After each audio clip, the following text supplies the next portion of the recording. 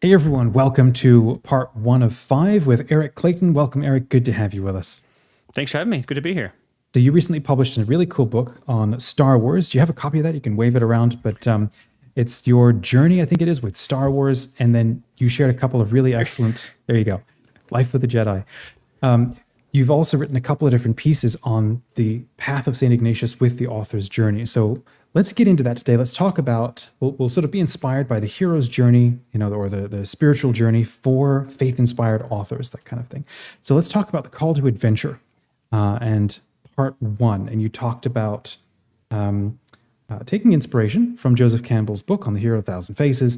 So the sense that we have a destiny that challenges us to face a guide or face something that can feel very scary, this herald that's been you wrote about in your article. So let's dive right in, take about 10 minutes and talk about that. Yeah, sure. So a lot of my thinking goes through the kind of Ignatian spirituality, right? That's the tradition that I'm speaking from, is the Ignatian tradition, and so I'm thinking about the hero's journey, through the lens of the different weeks or spiritual movements of the exercises. So I'll mention those kind of as we go, because I think one illuminates the other. And in the first of the exercise, or the first week of the exercises, you're invited to kind of really sink into the chaos and suffering and sin of your own world and the world at large, right? So in reality, you're really meant to take a long, hard, loving look at reality as it is, and to let that affect you. Why? Not because you're supposed to be wallowing in shame and guilt and just kind of self-flagellation, but instead you're supposed to realize what God is inviting you from, calling you forth from, saving you from, right? Pulling you out of.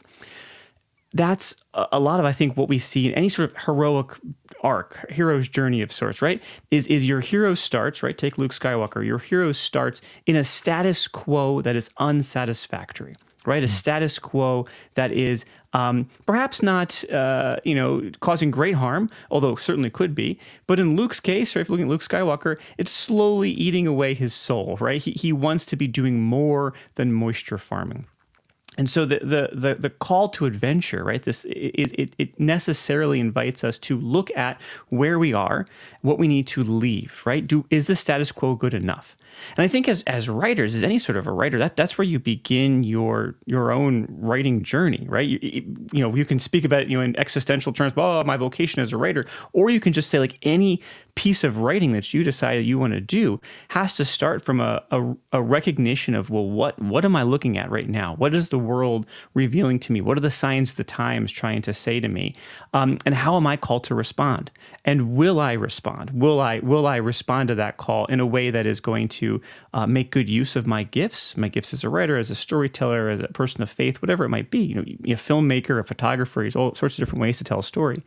Will I respond with those gifts and allow that call to really pull me out of this moment, right? So that, there's a number of things happening here, right? But I think that sense of taking a long, hard look at what's really before us, recognizing that it's not quite good enough, right? There's more that God desires of me, of the world, and then how am I uniquely positioned to respond?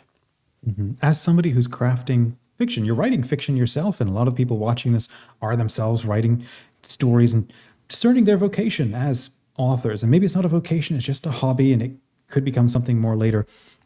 What would you see or say as the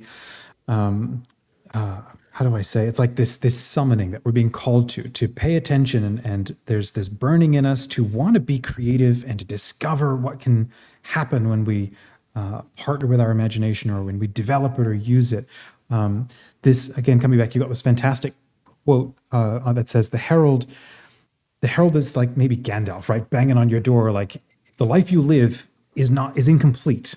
You're being called to something great. And so we might look at that herald, and it's often dark, loathly, or terrifying, judged evil by the world. I mean, if that isn't a Hobbit's description of Gandalf, right? Yet, if one would follow, the way would be opened through the walls of day into the dark where the jewels glow. And it's exactly what happens to Lord of the Rings. It's what happens to, Luke Skywalker. So thinking about that in terms of like an author now partnering, with their imagination, with the Holy Spirit, with their vocation to be an author, what thoughts come to mind in this phase of this part of the journey? I think we have to be attentive to our own desires, right? And again, that's very rooted in Ignatian spirituality. Be attentive to your desires. What's stirring within you? Do I have do I feel something within me inviting me to write a story, to be a photographer, to do anything creative, right? If there's something stirring, that could be of God, and it's worthy of our listening. And I was really struck with that quote you read. That's right from Joseph Campbell. I like that idea of the herald as something ugly and loathsome, right? We rarely, by our kind of, daily standards, we might say, oh no, that's to be discarded and rejected. And yet, maybe we have to give those things another look. Those uncomfortable desires that say, oh, maybe I do have to leave Tatooine. Maybe I do have to start writing that manuscript. Maybe I do need to take that course in photography, right? Those things that we can feel it within. I think we really can, because I think it's of God. But it's not a comfortable feeling necessarily. It's something that pushes us beyond where we might want to be. But we have to respond, right? I think you used the expression partnering with our imagination. I think that's exactly right? Because God is at work in our imagination. How else do we dream up a better world? How else do we write a world, that is worthy of spending time with characters that we might fall in love with, right? That it's all the work of the imagination, and God is in all things, right? God has to be there in that kind of uniquely personal place, where we're having those great dreams and desires kind of play out in our minds. And so, bringing it home as we talk about, we talked a little bit about authors and their creativity, but then there's also authors within our own journey, our own progress in our own spiritual lives. And it's really true. The more that you level up, or the deeper you get in your own spiritual life, the more insights you're going to continue to bring to your creativity. I love this line that you also provided in that article, and I'll include the link in the description for those who want it. Destiny has summoned the hero and transferred his or her spiritual sense of gravity from within everything that's normal to you out into a zone unknown. And it's like Frodo being challenged to go, dump the ring in the Mount Doom, or, nuke a Death Star or something. You will only find your identity and purpose on the other side of going out into places where you've never been. So as one thinks about one's spiritual life, what comes to mind?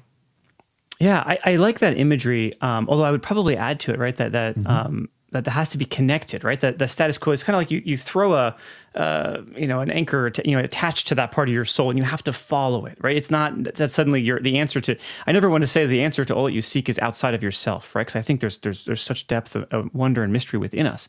But yes. I like that imagery of where we're leaning forward in a way, right? We're leaning into the world because the world calls to us, right? The world is dripping with grace and wonder, and God is at work, and so leaning into that and allowing our destiny to unfold in that trajectory, I think is a good thing and a spiritual thing. And it doesn't necessarily have to mean, you're going out into the woods or out into the city. It could mean going into the page, going into your own kind of prayer life, going into, books you love, whatever it is, right? But I think that, something within me calling to something within you, calling to something, outside greater than ourselves. I think that's God, right? God is always the one inviting. And I think I think it's not of God to sit and shelter, right? As a hobbit might, in a hole in the ground, instead of responding to this scary, but necessary call to adventure. Yeah. I like that point, because I think it's important to make as we close. There's a difference between being a hobbit and being a hermit.